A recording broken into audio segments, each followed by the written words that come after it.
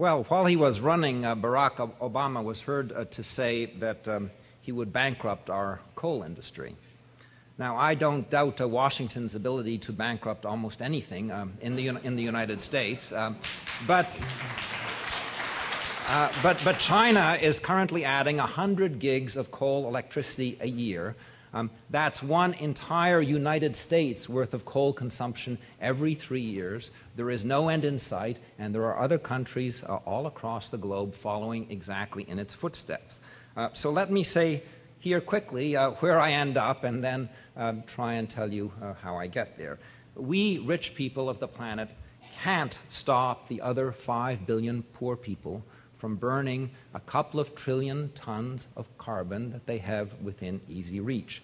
We can't even make any real dent in global emissions because the emissions are growing too fast. They involve too much involvement by very poor people who can't easily change their ways, and because those poor people are part of the same global economy as us. And if we are foolish enough, which we could well be, we will let carbon worries send our jobs to their shores, and they will grow even faster, and carbon emissions will grow faster still.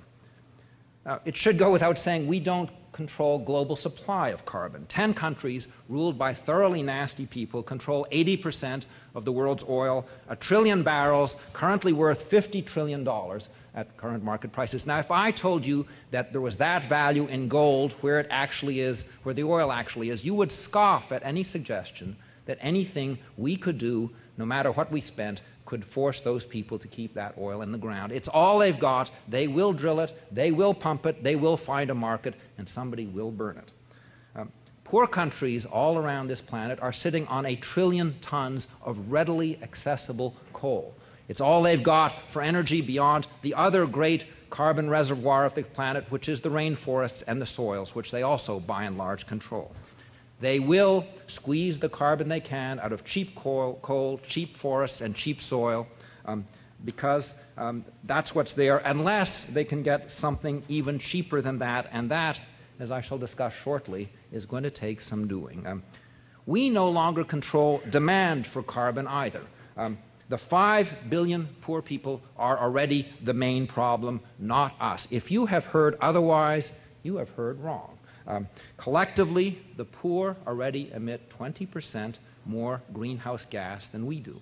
We burn a lot more carbon individually, of course, but they have a lot more children. Their fecundity has beaten out our gluttony, and the gap is now widening very fast. China, not the United States, is now the largest emitter of greenhouse gas on the planet, and it will soon be joined by others. It's only a matter of time. And finally, the poor countries have made perfectly clear that they are not interested at all in spending what a low-carb diet would cost. They have more pressing problems. So it really does come down to this. First, can we give the world something cheaper than carbon? The moonshot law of economics says, why, yes, we can. If we just really put our minds to it, it will happen. Atom bomb, moon landing, energy, you name it. No, not this time. Fossil fuels are very cheap because they concentrate a lot of energy in a small space. You find a mountain of coal and you can just shovel gargantuan amounts of energy into the boxcars.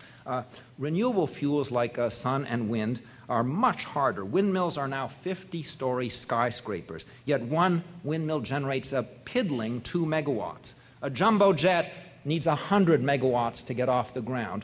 Google is building 100-megawatt servers just to move bits around.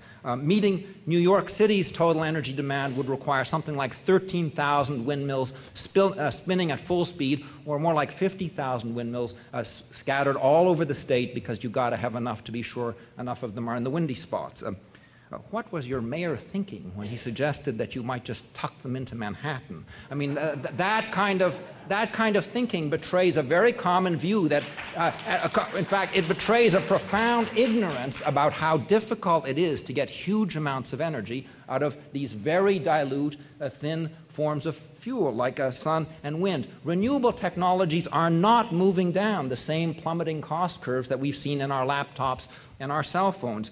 When you replace conventional with renewable, everything gets bigger, not smaller, much, much bigger, and costs get higher, not lower. China and India won't trade 3-cent coal for 15-cent wind or 30-cent solar. And if we force those expensive technologies on ourselves, we will certainly end up doing more harm than good. If 20% of the planet buys much less carbon, the other 80% will be delighted to buy it at a lower price. The real jobs will go where the energy is cheap, just as they go where the labor is cheap, because manufacturing and heavy industry require so much energy. And in a global economy, you can't possibly compete if you're paying 2 or 3 times as much as your competitors for an essential input. Green jobs means Americans paying other Americans to chase carbon while the rest of the world builds power plants and factories.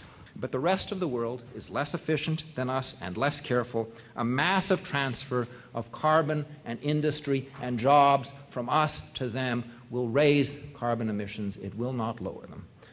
So, unless we are going to ask the Pentagon to take charge, and good luck with that, we don't have the power to deliver any lasting reduction in global carbon emissions at all. Whatever we might achieve in the very short term at home, we can't control the global supply of carbon. We can't control the 5 billion poor people who desperately want to burn it and who already control more of the demand than we do. And we can't control the flight of jobs and industry to where the energy is cheap. Frantically chasing the impossible and falling flat on your face doesn't make things better. It often makes things worse, and it's never worth the money.